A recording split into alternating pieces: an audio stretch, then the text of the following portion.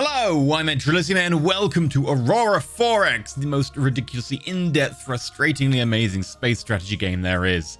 So, it is election date. It is 2070, which means that a new election has taken place and a new party installed. But quickly before that happens, I have been asked to try and solve the problem of the pod people, as they have become known. The people who live on these orbital weapon platforms that are defending our jump points. Each one has 4 people who work for a 50-year term length of service. What's it called? Deployment. A 50-year deployment. And it was considered to be maybe a bit inhumane. And so there was kind of a general agreement among all the parties and the houses to try and solve this by rotating crew out. Now, this isn't something we actually need to do game mechanics-wise. They actually have food and whatever recreational, stuff they need for 50 years.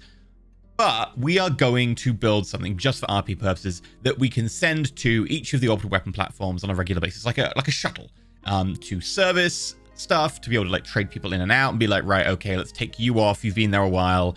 Let's put you on. And let's send updates and letters and whatever. I mean, do people still send letters in the future? I don't know. Anyway, so we're going to build ourselves very quickly before the election happens a ship that is capable of going through to each of these orbital weapon platforms and defending them.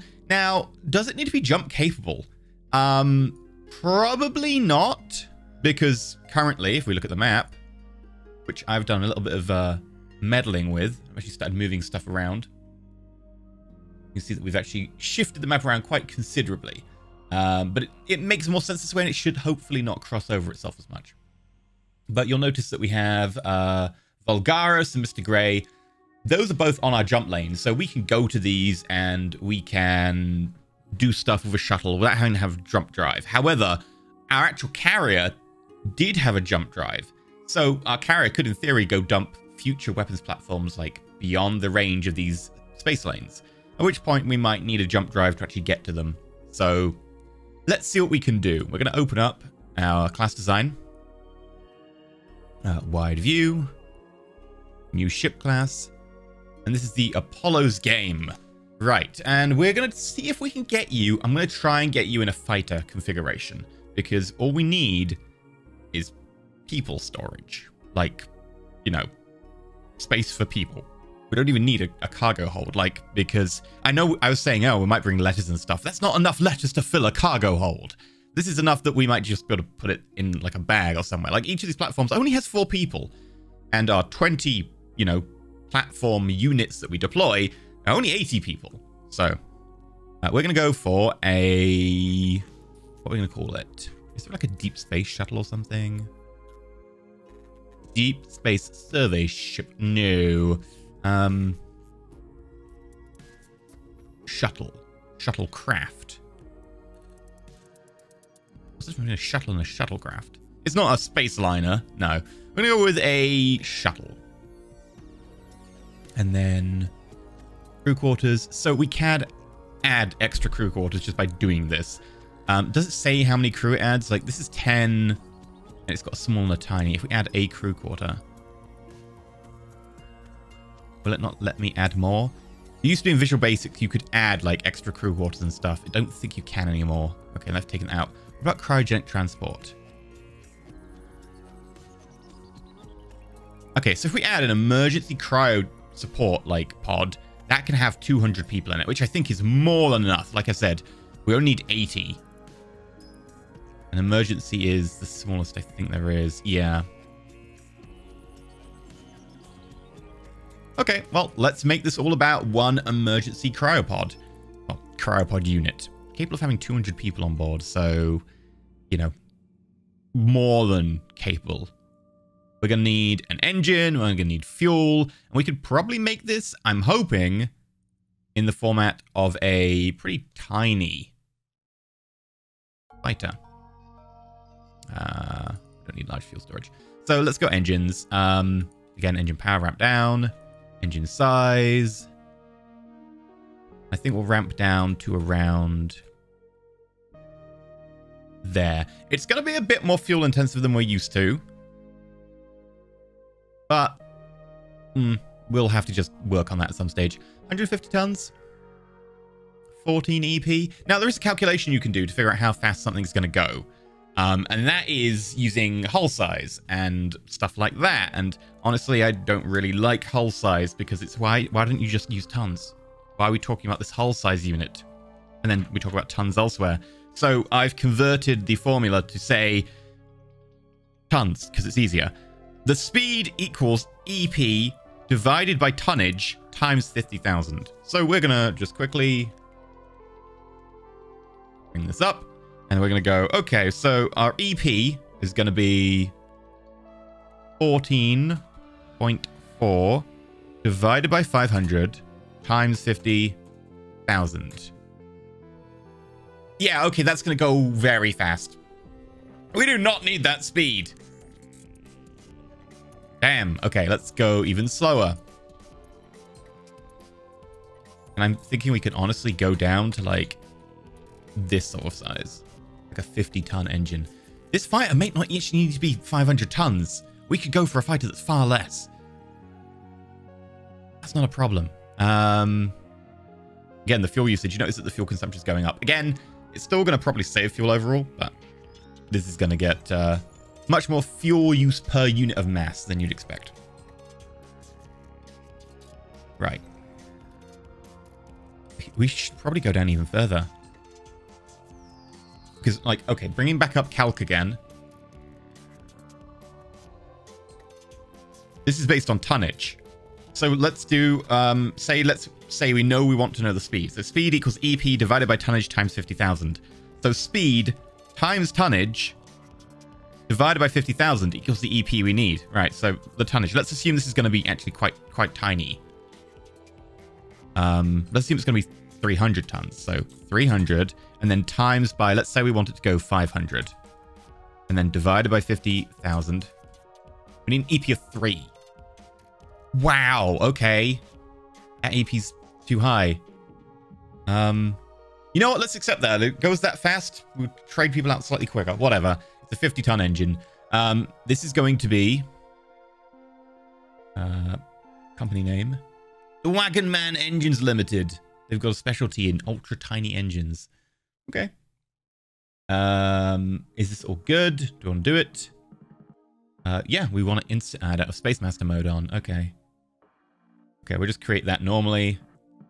And then I'm going to have to go into the research screen. Yeah, that's a lot faster. Okay, now we need we also need the maintenance life and stuff, but obviously, like, that's quite high right now. Deployment time. Let's say we want it to deploy for, I mean, we could say 4 years. But then we need to overhaul every 4 years. And that honestly just gets kind of annoying.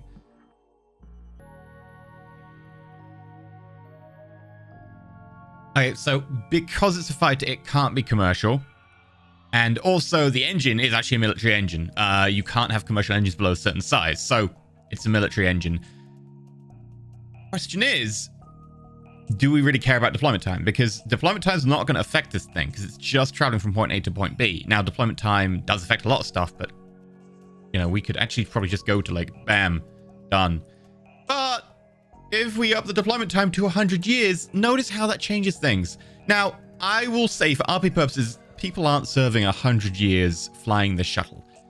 It's just the shuttle is outfitted for 100 years before it needs to be overhauled or whatever. You know, I'm not going to worry about the deployment time thing. Because in this case, it's most evident this is effectively like a Boeing 747. It's just flying one place to another. We change pilots, we change crew, we go again. Like, it doesn't matter beyond that. So we're going to put it down as 100 years, and we're going to give it a little bit more maintenance life so we ideally don't have to worry about it for quite some time.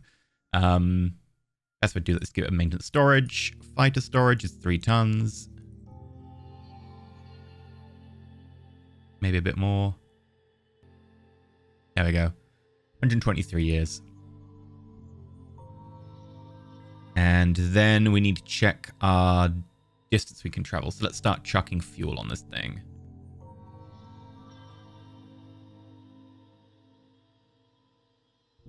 That's pretty good.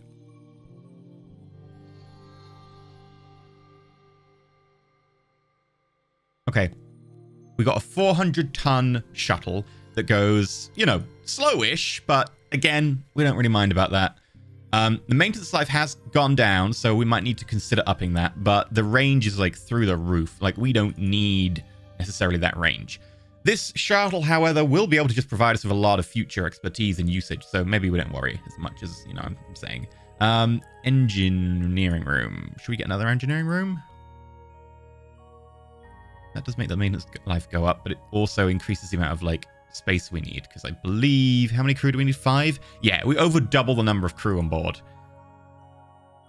In fact, all but 1 crew right now are in this engineering space, because I think this is 5 crew. Yeah, like, this is maybe a little bit, maybe we could change this or something. Let's try a fighter engineering space. It does shoot that up nicely. It only costs 1 person. And then we use a maintenance storage bay to just give it more maintenance supplies.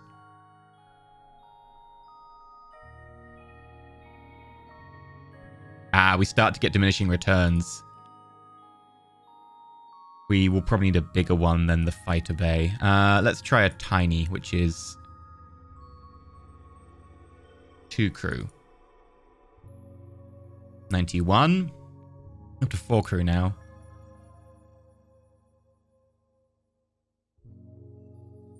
Oof. Yeah, the 6 crew are back.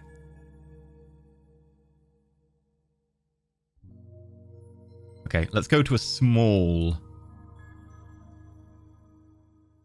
There we go. We get the 100 years. We've also shaved about 50 tons off the weight, which I consider kind of a win. The range is good. And in theory, this thing will run out of fuel before anything else happens, so. Now, note that although this thing is tiny, it's actually got 100,000 liters of fuel on board. A lot of our ships only have like 500,000, and those are full-on ships. So the drive is making a huge difference in terms of like the, what's it called? Efficiency? That's the word. I think this is good. We don't really need anything else. It's got kind of everything we need. We could chuck like a thermal sensor on it or something, like maybe like a really tiny one. Yeah. 5-ton thermal sensor seems pretty reasonable to me. We've got everything else. We're going to lock the design. And it comes in at 358 tons. Which I think is pretty reasonable. The speed is obviously a little bit low, but it is designed for like a long flight time going to faraway places. Obviously, we don't actually need that right now. But this thing could go for, what's that, like 20 years? It could fly for 20 years before it runs out of fuel. It's pretty well equipped. So with that locked, Apollo's game is our shuttle. It will probably just be called Apollo's game 1, 2, etc. Because although they are considered like military, because it's a fighter, it's kind of considered military. Technically, it's considered fighter, which is separate, but it's military.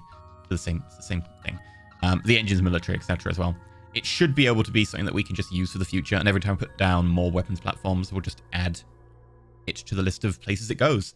So we'll come over here. We'll go to our industry. Pop down into fighter. Apollo's game will demand 1 be built.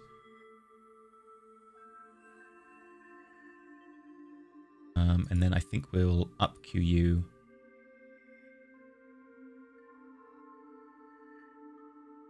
Oh, we'll down queue the naval sponges. We'll up queue you.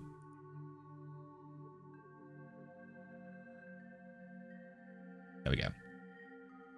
And that'll be done in a month. It'll take us a month to build that. Actually, that's kind of surprising. It shows how slow our production can be. Either way, it's capable of having 200 people on board. Crewed by only 5 people. Quite reasonable. Right, and so the results of the election. This election was kind of crazy in that we had a party that looked like it was going to win very early on, and then in subsequent rounds got kicked out. And it ended up with a completely new party that actually only got in like the last couple of hours of submissions for parties. The Lords Commissioners of the Royal Combined Arms Force, or just LC for short. So the LC are kind of like a defensive historical party focused around being able to be kind of like not a xenophobic military, but more like a a respectable military kind of party. If we have a quick look at their election manifesto, at least for the last time, it was pragmatic militarist. We seek to increase our research into military-based technologies and strengthen the home system with static sensor stations to monitor all jump points in and out of Sol. We concede, however, that given the material situation on Earth, we must also focus on expanding and gathering activities and logistic networks to support such an endeavor. So they say, hey, while we are militarist, we understand that right now we need to focus on the economy. And that was a very concise manifesto, and I personally am putting that down to their win. It was a very concise, to-the-point manifesto that people liked. They did, though, opt to go into a coalition with the Alliance of Sexy Scientists, who obviously are the party that just went out of power. And so, working together, they managed to bring out 6 motions, policies that we have to follow. Now, one of them looks like it might be rejected, and another is still not passed, but 4 of them passed very quickly. And these are the Mining Fleet Act, which says that we need a mining fleet with logistical support capable of making a meaningful impact in our resources.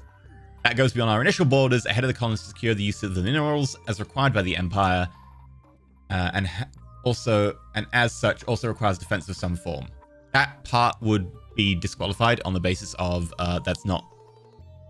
So the 4 policies are the Mining Fleet Act, which requires us to make a mining fleet with logistical support. So the 4 policies that we have to follow are the Mining Fleet Act, which dictates that we need to create and establish a mining fleet with logistical support that can make a significant, meaningful impact in our resource production. Okay. Well, we were considering going to the Hoyle system, I believe. Where did I put the Hoyle system? Here we go. Setting up some sort of asteroid mining fleet of some kind. So that actually kind of works. The second one is the Sol Surveillance Program, which requires that we create and maintain a surveillance fleet to cover the jump points and ideally the rest of Sol. Now, it's not really possible to cover the entire solar system, or not without going kind of off the deep end with like sensor buoys or something. But I do have an idea for this. What we could do is, since we're already putting orbital weapon platforms at each of our jump points, we'll continue to do that. And that means that we will have active sensors on each jump point. So each jump point will be covered, which is the primary part of the bill. And then what we could do after that is start putting down rows of sensor buoys. Buoys. Rows of sensor buoys that we can basically put down like these active sensor missiles that don't have a secondary component. They just have an active sensor. Then we just dump them. And then if anyone starts crossing them or comes in and they actually manage to get past the actual platforms, hopefully they'll cross one of these sensor buoys and we'll be able to notice where they are in system.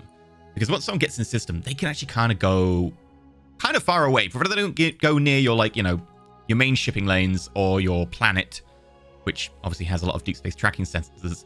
Like, they can go kind of like over here. They could probably go insofar as like over here, and we wouldn't know where they were. So that's quite a good idea. I like that. The next one is the Advancement of Automation Act, which was part of the coalition, was by the Alliance of Sexy Scientists. It requires us to switch to automated mines to try and solve the worker shortage. Again, that's actually pretty smart. It does use up some of our industry and will eat a lot of corundium. Corundium is used for the production of automated mines. So let's quickly just check how we are doing on corundium. Corundium. Not good. Okay.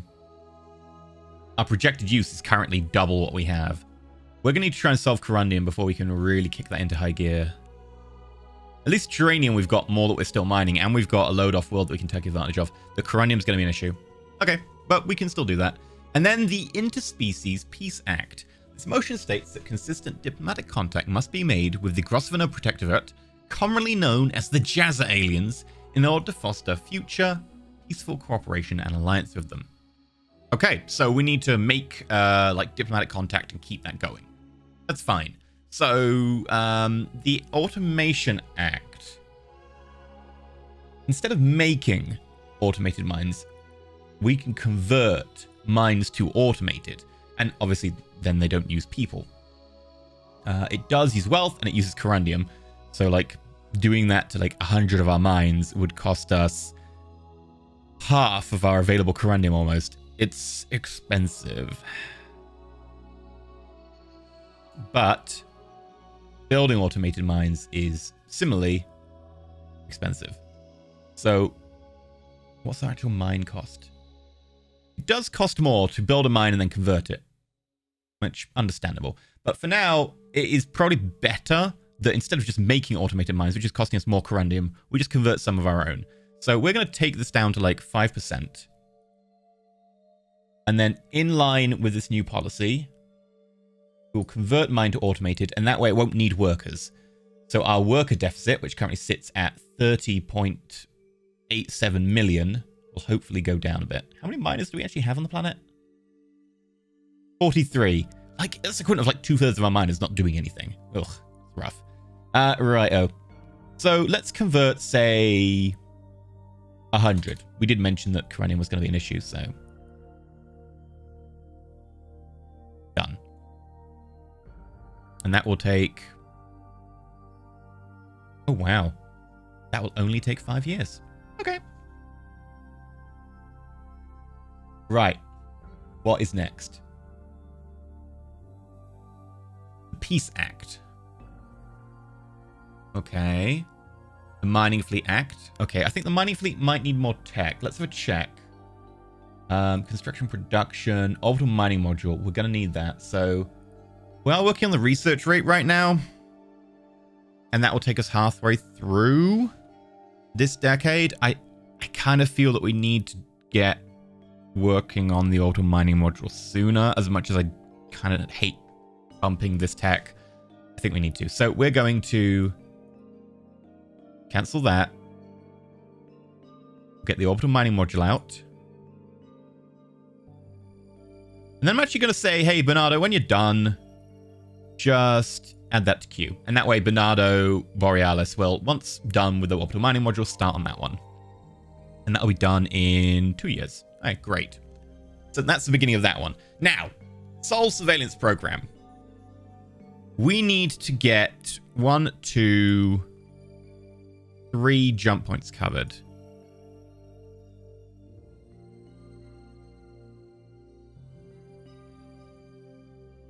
I'm trying to think where our other orbital weapon platforms are. Oh, up here. Yeah, strategist. So far away, I keep forgetting about it. Right. Well, which is more important right now? Not really Calica, but we do need to cover the jump point. Mr. Grey and Vulgaris are probably the most important. That way, if something does get through the void wall in Vulgaris, it hits R1 as well. And we have, and I did check this, we actually have, if we go to New Fighters Earth, 40, which is 2 groups of 20. So we're actually ready to deploy you. So we will probably want to try and grab 20. I'm going to grab approximately 20.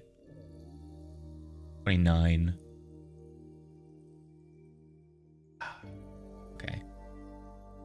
1, 2. You can't drop them in the formation. You have to drop it on the formation, which is kind of annoying.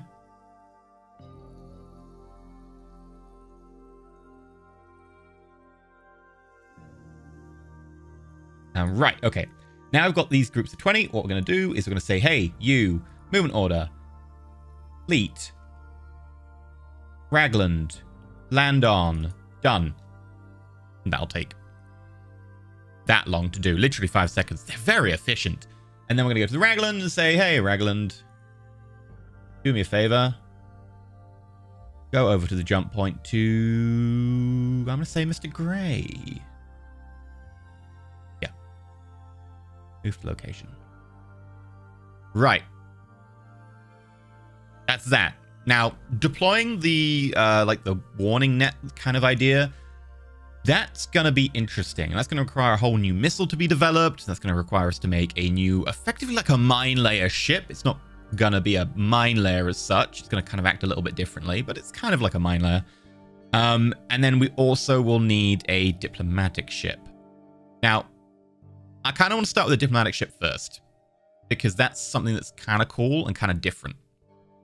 So we're going to whip out a new ship class. This is the Compact Kitty.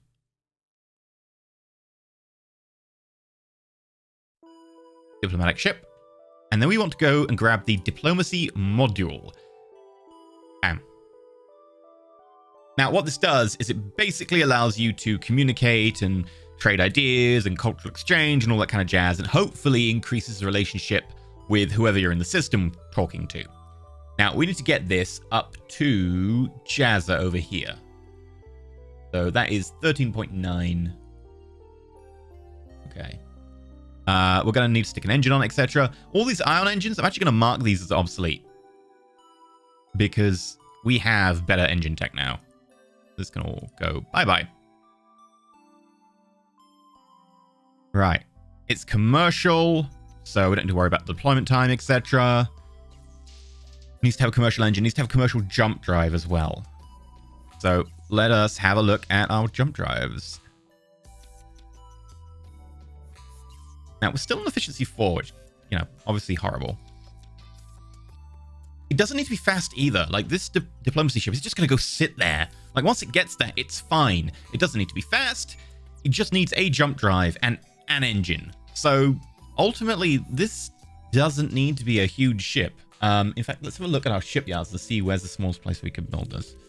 Probably at the 25,000, because it has to be commercial, so it has to be built at a commercial yard. Lind Marine is probably the way to go here. Probably set up for building the Ragland, which it never did, which obviously fine. Okay, what jump drives do we have currently? 40k and an 8k commercial. I mean, we could use the 8k, but that seems a ridiculously overkill. We just add like more diplomacy modules? No, only one? Okay, so we can't just like spam diplomacy to get more. Let's go with commercial drive, and then we'll ramp it down. Self-jump only now, because it's so small. We could ramp it down to like a 4,000-ton vessel.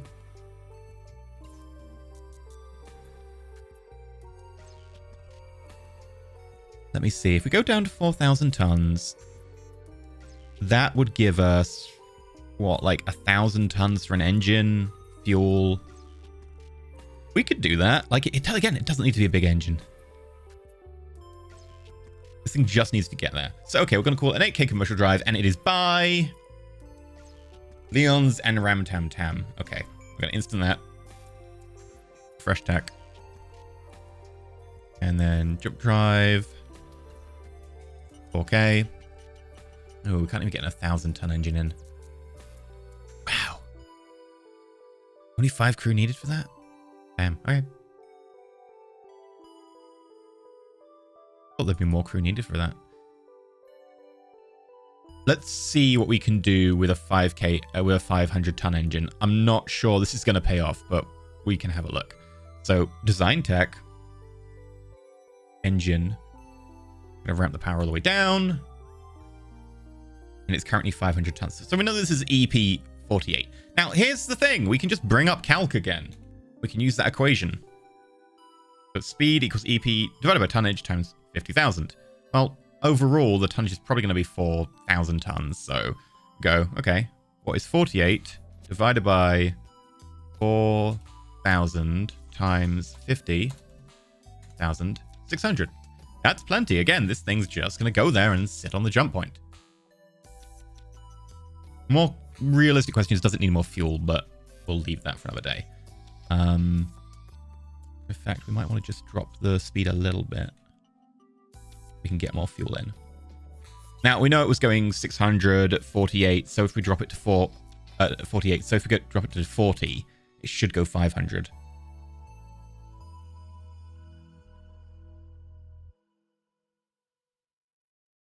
Yeah.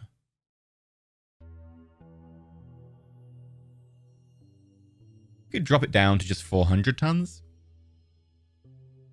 Is that beneficial in terms of the efficiency? Oh, I don't think it's actually beneficial in terms of the efficiency. We lose about 12%. We're just going to go with the 500-ton engine.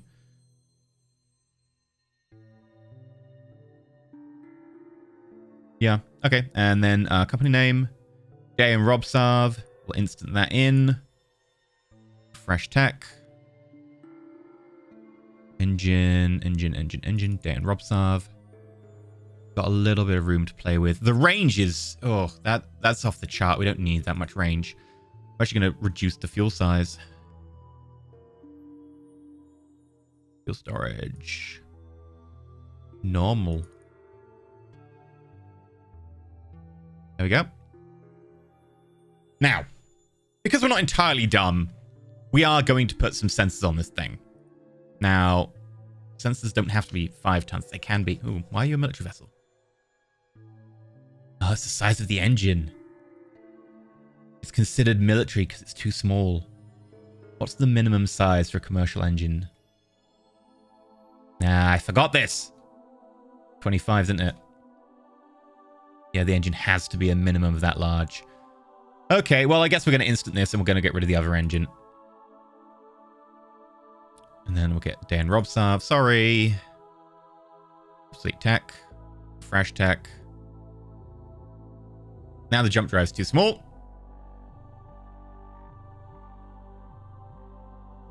Alright, we're going to keep the name, though. Copy. Obsolete component. Okay. How big a jump drive do we need? Probably 5,000 tons.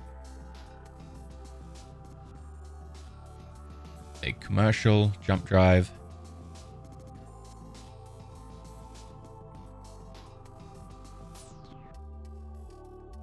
No, it's going to need to be 6,000 tons. Okay. Instant that. Refresh the tech. Yeah. Now, we just need to stick a sensor on this thing. And this is a 5-ton sensor. We can go to 50 tons. So we're going to go down. We go for a 50-ton sensor. There we go. This is going to be Iron Hand Electronic Systems. Ah, yes. Nice name. We'll instant that. We'll also get ourselves, not it's going to be as important, an EM sensor. These are useful more for like detecting populations. Oh crap, I hit prototype by mistake. I can hit prototypes to show it. EM sensor. I'm going to just obsolete it immediately. Then instant it there. Done. And then done. Now, EM sensors are good at detecting like electronic emissions given off by, say, like populations having radio waves and blaring pop music or whatever. Anyway, but also they're good at detecting shields on ships. So we'll know if a shield is on a ship because it will give off like EM. Thermals can tell you about drive signatures and also about populations. And also ground forces. So we are pretty good on this. I don't think there's anything else we want to add. It can jump. Yeah, looking at that, we'd have just been shy if we'd gone for the smaller jump drive size. Okay. We might want to put senior CO because this is going to be one of these ships that's going to be very important to us. It's going to be contacting an alien species. Kind of think that's, you know, something we don't want to screw up by putting someone inexperienced on. So I feel that that should be like important. Put the commander priority at like an 8. Yeah. I should probably check I've done the command priority for every ship. Either way. Commercial vessels, so the deployment time doesn't matter. Maintenance doesn't matter. Fuel, enough to get it like very, very far. Just in case, we'll add that to 300 billion kilometers. Like, that's overkill, but it does mean that it should be good for the rest of the game, or at least a very long time. And we are going to say you are good. Okay, we're going to lock the class, and then we're going to have a shipyard build it. So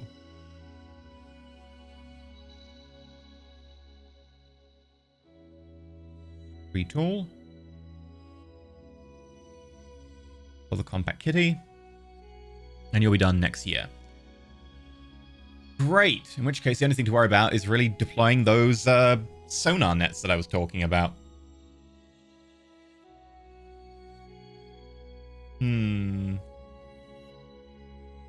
We start on that. Let's have a look. Where would we want to place them? Probably place them with this, like a 16,000 ton shipyard. We could use a 7,000 ton shipyard. Yeah. Actually, let's start on that then. Okay. So here's how this is going to work. We are going to dump missiles that are 100% just a sensor. Oh, well, they also have a reactor to power the sensor, but that's the point. All they're going to be is sensor. They are then going to be dumped regularly by a ship who's reloading the magazine. Effectively, this is a trick that I developed. I assume everyone knows it as well, but I kind of just were like, hey, what if I do this? You tell it to open fire, and then it only has one missile to fire with, so it fires one. And then you make it sure it has such a long reload time that it's gonna reload in terms of many hours, if not maybe days, before it dumps another missile. And it keeps doing that. And so what you get when you give it an order to travel is you get a dunk, dunk, dunk, dunk, and then you have a line which is a sonar net, effectively. Like, I modeled it after the SOSUS warning nets in the Atlantic to protect against Soviet submarines. They had these just strings of like sonar buoys. I want to call them sonar boys, and then I'm like, but they're just kids in the ocean who then drown. That would be awkward. So yeah, we can do that, and I think that's going to be quite effective. We'll just need to run it around the system a few times, which will make it look even more jam-packed with missiles, but yeah, why not? I'm down for this. Maybe temporarily have to turn off missiles if we do that. Let's pull open a missile design, and we're gonna want to say this is going to be no engine, 0 warhead strength, 0 fuel, active resolution. I'm okay with going for the 100. Let's go like a 5 on the active sensor. What if we go for like a 10 on the active sensor? Doesn't raise it as much as we'd want, really. Okay, if we go for a 4. Okay, here we go. With an MSP of 4, we get an MSP of 2 there. We get a 6-size missile launcher. And, you know, 6-size missiles is kind of the smallest you want to go for an anti-ship missile. In terms of a buoy, it doesn't really matter that much. It does mean it's less likely to get shot, because it means it's going to be hard to pick up on radar. It gives us a 10 million kilometer, effectively, zone of sight. At least against something that's 5,000 tons. Now, we could, like, say, go, hey, what if we want to just target this at 10,000 tons? The gain isn't large enough, really, for me to think that's worth it. So, I'm going to go with 10,000. Now, there's also another possibility, which was we fired 2 different types of missile. This is where you can get, like, cocky. You can be like, right, if we fire 2 different types of missile, we can have one that's set to pick up really large ships and one that's set to pick up really small ships. I don't necessarily think we want to do that, but we could also maybe do that with, like, thermal sensors and be like, hey, what if we put a thermal sensor in? Yeah, the thermal sensor obviously has a little bit more... what's the word? Stealth. Because a thermal sensor is passive. It picks up heat. It doesn't emit anything. Whereas the active sensor is actively pinging people. And then you're getting the rebound. You know, you've seen submarine films where it goes... ba-ding, ba-ding. That ping is active sonar. Like, they're pinging, and then the bounce back is what they're looking for. If you're not doing that, you're listening for, like, ambient sounds, like someone singing on a ship, or someone dropping a wrench, or the sound of a propeller blade just going... juk, juk, juk, juk, juk, juk, juk. Active sensor is, they will know the buoy is there. If they go past it, they get pinged, they will know it. But ultimately, because we don't really mind about these buoys getting potentially shot down, the AI won't do it. We don't care. They might fire an anti-missile missile at it. That's what they do, so they'll consider it a missile. But otherwise, they're unlikely to get close enough to actually take a direct shot. So I'm okay with this. It would also tell us if they fired an anti-missile missile that they had them, which is also good data. So this is actually a pretty decent setup. At least I consider it to be so. So we'll go for the 6 MSP. We'll go for the 10K. Now, our sensor range isn't huge. It's worth looking if we've got a new one on the horizon. Fire control speed rating, So no, we don't really have a new one on the horizon. Actually, no, we did up our sensor range. Great, we're up to 16 then. Yeah, that's reasonable. 21's a little bit far off, so... yeah. Ooh, we could retrofit our diplomacy ship with electronic intelligence and analysis module. We could totally do that. And then while we're diplomacying with them, we could be analyzing that data. I really want to do that. We could totally retrofit it later on. In fact, let's actually queue you up. That just seems fun. Okay, back to missile times. Right, missile. We are going to call you... we need a name. We're going for like swords, and you know the sheath was the mine that releases the sword missile. We need a name for it, like a weapon name, but it's a sensor. What do we call it? Like a net? Just call it the net buoy.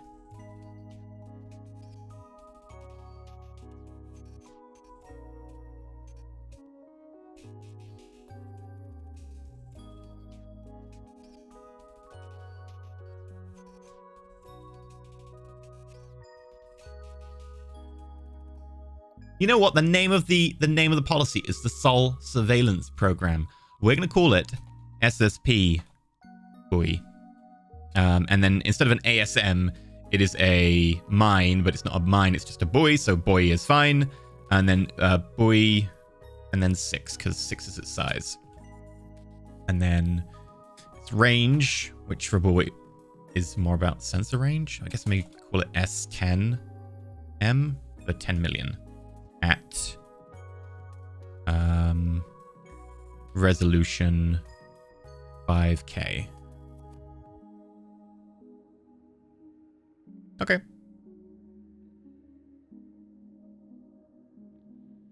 Now we'll need to produce those.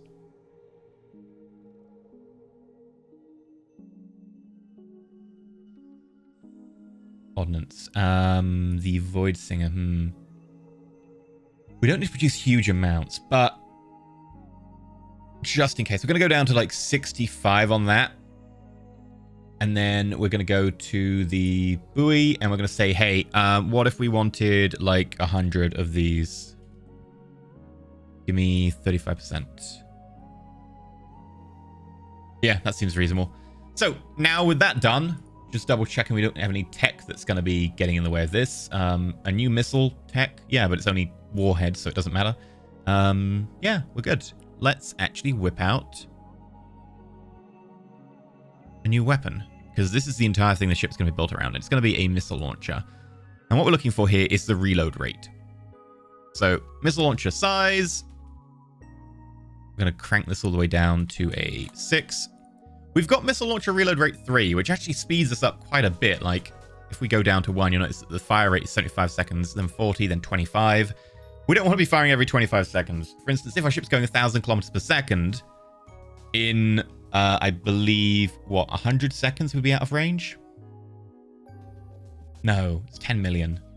And we're going 1,000. So 10,000. 10,000 seconds we'd be out of range. Is that right? Math is hard. Look. 10,000, 100,000, 100,000, 100,000, 100,000. No, 10,000. Yeah, 10,000. I was right. 10,000. 10,000 seconds would be out of range. We don't want this firing every 25 seconds. We want it firing every 10,000 seconds. So every 10,000 seconds, we can't do. We can do a quarter of that. Now, there's no way to really slow this down further unless we do this. We deliberately crank down our reload rate, which actually makes it cheaper to build. Now, normally you would never touch the reload rate. You'd be like, okay, I'm happy with fast reload. That's what we want. We don't want this. We actually want somewhere around this. 10,000 would mean you'd only just get the edges touching. This means there's overlap. And this means that a smaller ship will probably get caught in the overlap. This is actually really, really good. I really think this is probably about as bang on as we get. Obviously, we can't actually make this any smaller. So, yeah, let's do this. You are going to be I don't know what we call you. Like, technically, what are you made by? Civian Ordnance. Okay. We're going to call you a size 6 ML slow fire. Slow fire, and then I'm going to name the fire rate. Now, this is designed for 1,000 kilometers per second ship. Bear in mind, I've already got fixed in my head how fast this thing fires and how fast it has to move. That could change. So I'm going to whip this over to here, and we're going to go and get ourselves a new ship. Now, this ship needs a magazine to put missiles in, to put into the reload, obviously. It needs an engine. That's kind of it. It will be military because it has a missile launcher, though. So bear that in mind. So we're going to go new ship. The MT. Technically, it will be a mine layer. Just going to have a check if there's like something better, like a sensor deployer or something. Sensor platform, sensor outpost. Surveillance frigate. Not really. It's more just a mine layer, but a very specific type.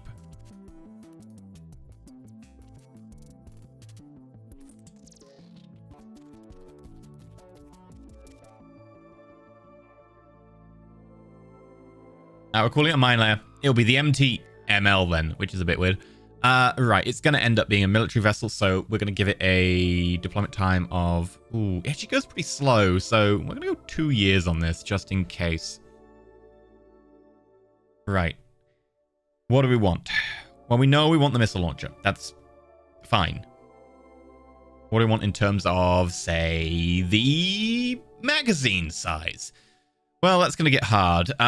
So, designer tech. We're going to pull open the magazine. Now, our magazine technology is actually pretty bad. Our feed system, 75%, means that 75% of the magazine is actually magazine. 25% is the feed. Neutralization system. There's a 70% chance if the magazine is hit, it will dump all the missiles to space before they explode. Great. I actually don't care about that, but also that's, you know, another tech. The armor is how hard it is to explode the magazine, the size, and then you can put extra hits to kill. Effectively, like there's partitions and thicker walls and stuff. The extra hits to kill mean it takes longer to kill that component, which could also make it explode. So generally a good thing. In this case, again, we don't care. We want the extra space inside the magazine. Like if I make the magazine big, you'll notice that we can be, oh, okay, extra hit to kill. Well, that causes the magazine to have less capacity. Again, worth it for us because we don't care about it.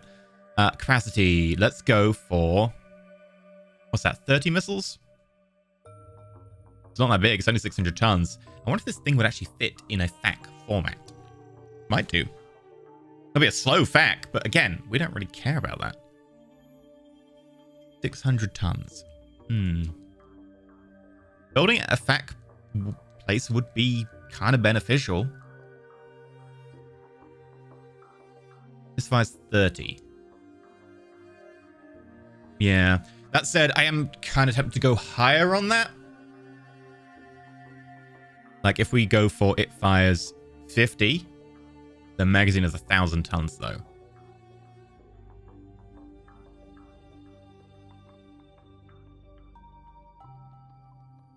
We could go it fires, what would that be, 25?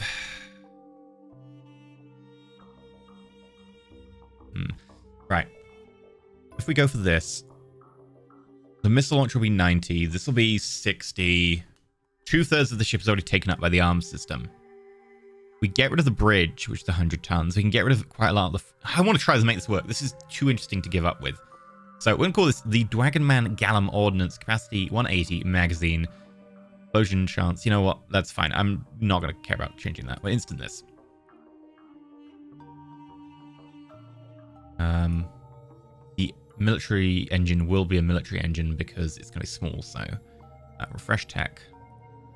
Get rid of the bridge. Get rid of the large storage. Get rid of the engineering space. We're going to have to work on that. Right. Magazine.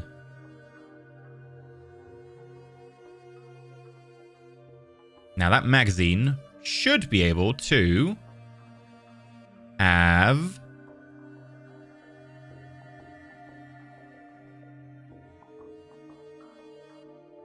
30. Yes, perfect. We can get an extra 1 in the pipe as well. So, we need an engine. We don't care about jump engines. We need a plain engine. Good old-fashioned engine. What do we have currently? Well, we've got this tiny 50-ton one. Well, I wanted to go 1,000, so that's not really going to cut it unless we, like, literally stick, like, 4 of them on. Which we can do. It's often a good idea for redundancy on a military vessel. Again, this ship, although it's military, it's not frontline military, so we don't really want it shot. And if it is shot, it can't defend itself, so it's going to die. And sorry, that's just the way it is. So we're going to go over here. We're going to crack out a new engine. And we're going to ramp down the power. Now, if this is 1,000 tons, then we know we want to go 1,000 meters per second, kilometers per second, which, again, we can go higher. We just need to refactor. A little bit higher wouldn't be a problem. Let's run our calc. So we know speed, the tonnage, we need the EP.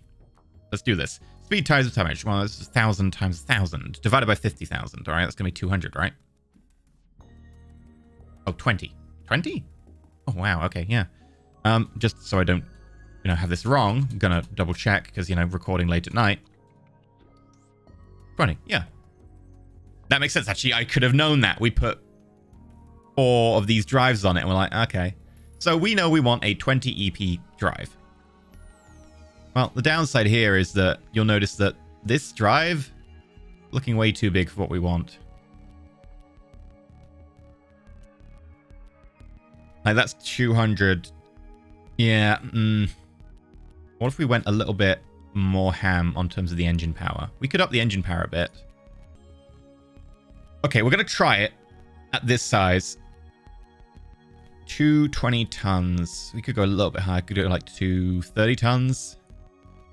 Yeah, we'll instant this with a company name of Ram Tam Tam Strain. We'll see if we can get it to work. Fresh Tech. Okay.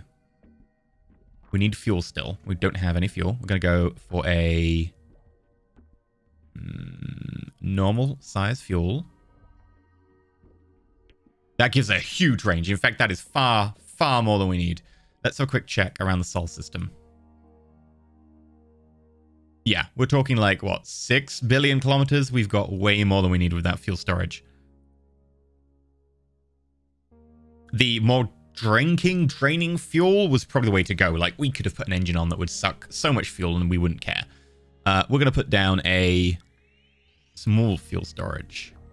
That's more than plenty. In fact, we could go smaller.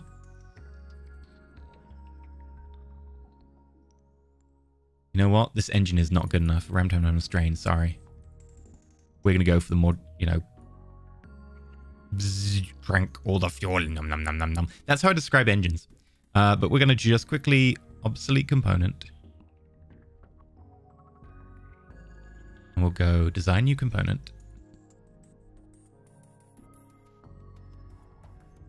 Engine. And we could go double speed, which just means we need to double the speed of the missile launcher, which is fine. Like, we know we can do that. So let's go down, and actually let's go to 50%. Well, it's a military engine, actually, because it's going to be so small. So, again, it doesn't need to be at 50%. We can put this at any speed we want. Let's go with the engine size and see what we can get in the 40 range. You know what? That's only a little bit heavier than the previous engine. Let's up this. It's going to need a good chunk more fuel. However, if it goes twice as fast, that saves us time on deploying these nets. Not that we really care about time, but it will help with the deployment. Okay, this is going to be smaller.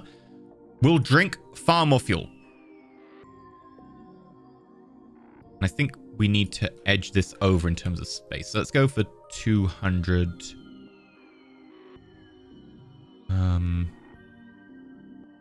Probably need to go 50.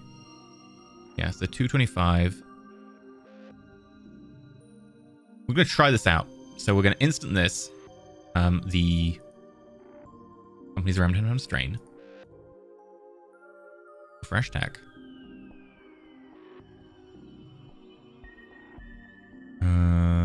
I got rid of the fuel, so we'll put the fuel back in. 22.2 billion. Not quite as much as I want, but enough that I'm not too worried. Maintenance life, we need to fix that. So let's go up and we'll add an engineering space. We're going to go for a small one. Again, it's a FAC. This is way more than we need. Let's go for a tiny one. 1.15 years. Okay. Let's actually go for a small one. So let's go for a tiny one and give it like a little bit of a maintenance storage. Maintenance storage, yeah. There we go. 2.64 years. Plot the deployment time. We'll go to 30. And then I guess with the spare space, we'll add just a little bit more fuel. I forgot the missile launcher, haven't I? Damn it! This is not going to become a reliable FAC because it doesn't have a missile launcher. Let's go with the slower engine. There is no upside to using this engine ready. We don't need the speed. All it means is it deploys the mines faster. And honestly, we're taking long enough to build the mines that this won't matter. So we're going to obsolete the component. We're going to drag you down in power again. Okay. That has room for the missile launcher. We also need a fire control, but it only needs to be a tiny one, which obviously we already have because we've been doing the missile launchers already. Let's go find the fire control. Will be under M for missile fire control. This ship is gonna go just faster than 1,000. Great. Done. Let us go all the way over here to the missile launcher we made earlier and instant this. I don't think it worked. Possibly because I had multiple different boxes open. Let's check if it's gone into research.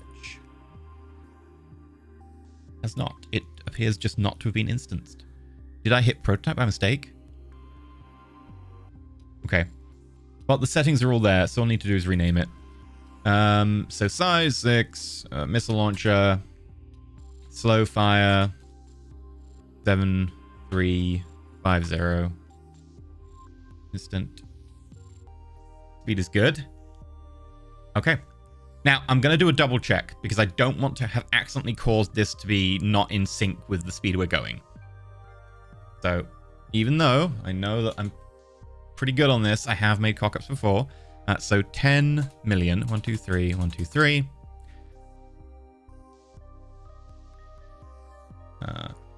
Double check the distance on the warhead as well.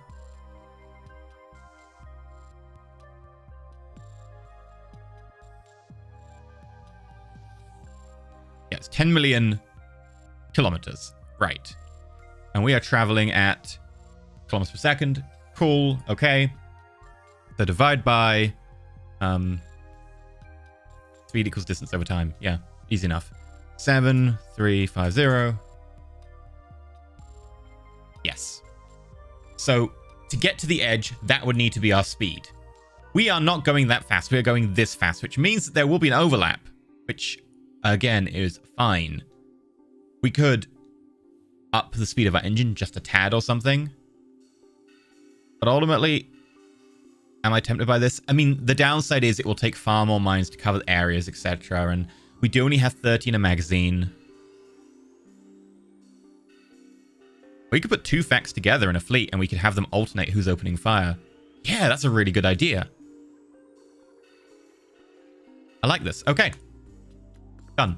We'll add one last buoy. Get up to 31 because one goes in the launcher. Class design. Lock of design. It is out for plenty of time.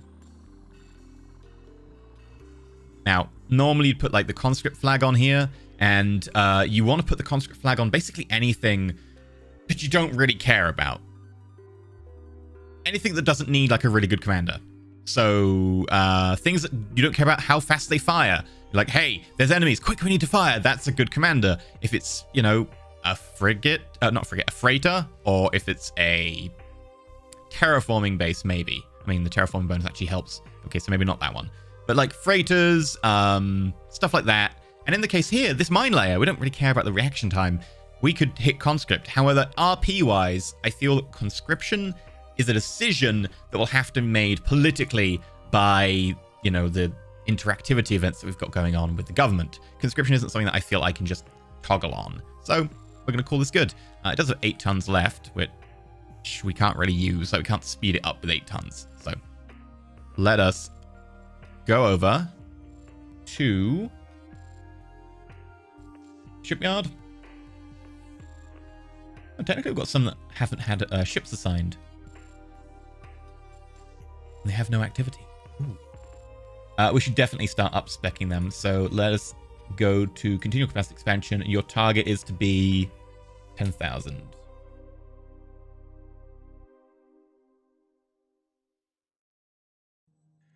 Yes, I think that's fair. 10,000 for each of you. Now, the fish tea is kind of like, yeah, we don't really want to go much further. So we will, I believe, retool for the MT. Again, that will take 1 month. So a lot of stuff happening in a month. Perfect. Now, after that's retooled, we'll start building. We'll probably want to build, I'm going to say maybe 5 of them. That way they can just, you know, we can have them, hey, move from here to here. And that way 5 of them could drop 150 buoys. This screen is going to be covered in missiles, but whatever. It will do the job. Right. We're going to need to up the number of buoys that we are building massively. So I'm going to say we go to 300. And we're actually going to change the percentage so it's done a little bit faster.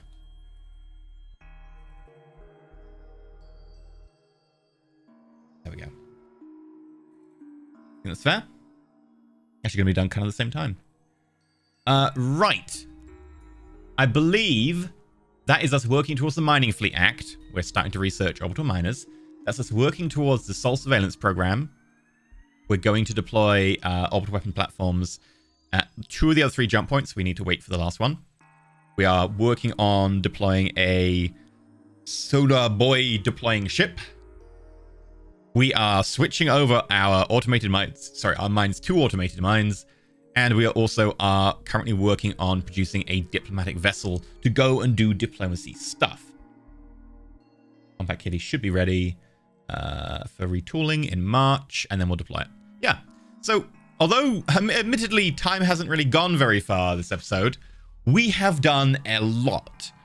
We've prepped a lot, and that's 4 big policy events that we're now working on. And I think they're all pretty good. Now, the other things that we're going to want to consider doing ourselves without having the policies like kind of kick in that we were kind of already working on is really starting to work on our extrasolar colonies. Because while the moons of Jupiter are great, they just aren't perfect. Their colony cost isn't 2, is what I'm saying. The colony cost of 2 means you don't need as much infrastructure to have people live on it. Whereas if we go to these, they're 6.3. Or if we go down even as far as Titan, almost a 7. Now, we do have a few million people living there, and that's great. They're working as incubators. They are producing people, they are going to multiply, etc., etc., etc. That's fantastic. But we really need to start kicking this into high gear. And one of the things we can do to try and just increase our population growth is to dump people in other places. For instance, oh, you've got a mining survey potential. We could put people on Luna, Mars, potentially even the moons. And just putting a few people on, say, some of these places, ooh, even these comets, will allow them to start, obviously, breeding, as people do. And they will then require, hey, can we get trade goods? And we won't have to send them infrastructure. They'll merely ask the civilian economy for infrastructure, and they'll slowly build their own. And when they build their own, and they're breeding, eventually they will grow into more people, as people tend to do. And at that point, we can then say, hey, okay, we now have enough people here. We can use them to provide for the colonies rather than having to try and take them from Earth and causing even more worker shortages. So what I'm thinking is we may want to set up Luna, Mars, potentially little colonies on Phobos and Deimos, just to try and push our population growth, because that is kind of a problem. So I'm going to just create a colony on those 2 for now. And we'll want to ship over like kind of like a minimum infrastructure and then 1 load of people and then say, hey, that's it. That's all you get. We could also do the moons. I'm just trying to think. Is there a better target for this?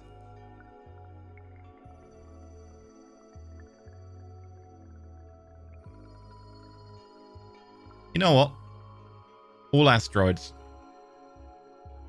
I want to see if there's a nice blue asteroid. Yeah, loads.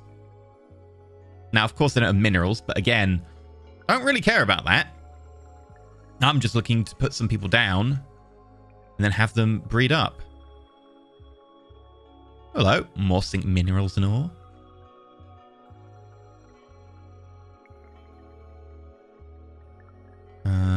Also put all comets. I'm actually going to hide the asteroids. I want to see if we can live on a comet. There were a few. Or am I just imagining that? Okay. Thought there were a few comets that we could live on.